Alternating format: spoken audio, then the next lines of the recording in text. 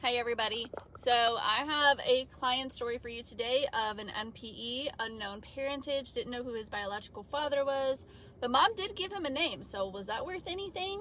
Welcome back to Client Stories with Amy. So our client came to us not knowing exactly who his biological father was. He was given a name, but he did not believe that name was correct. He thinks that there was somebody else because he searched high and low for this man and could not find him nowhere. He says, this man does not exist. I don't think it's the right name. And plus my mom can't give me a grandmother or grandfather's name, or if there's an aunt or an uncle, she couldn't give me anything else, just his name with no other details.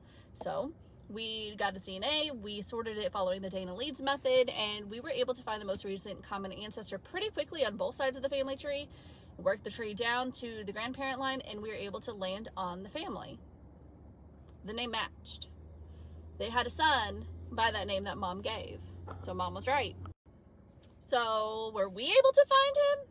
Yes, we were able to find him. He did exist. So the reason why he was unable to find him is because he was looking in like phone book type things and public records, and he was looking on social media. And of course this person doesn't exist because he's been incarcerated for the past 15 plus years. That's why he couldn't find this gentleman.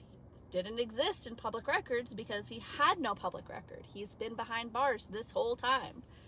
So we were able to give him that information, and because he can't really do much in the way of contacting this man unless he goes and actually visits him or writes him a letter, we were able to identify and find contact information for his siblings, so we could get that information, and if there's any siblings for our client, any children for the biological father, they could hopefully provide that information for him because we couldn't find any of that.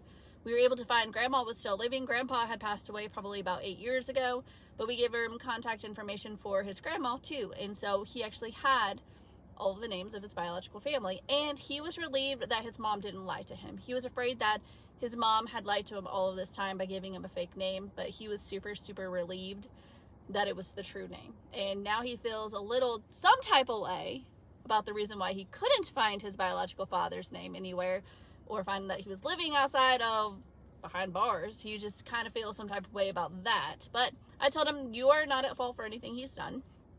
His decisions are his decisions alone, and that doesn't make him a good person or a bad person. It just makes him a person that is sitting behind bars for X, Y, and Z.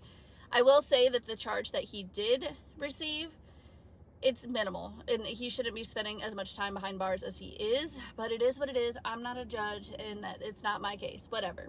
I'm here to find mommies and daddies. That's all I'm gonna say.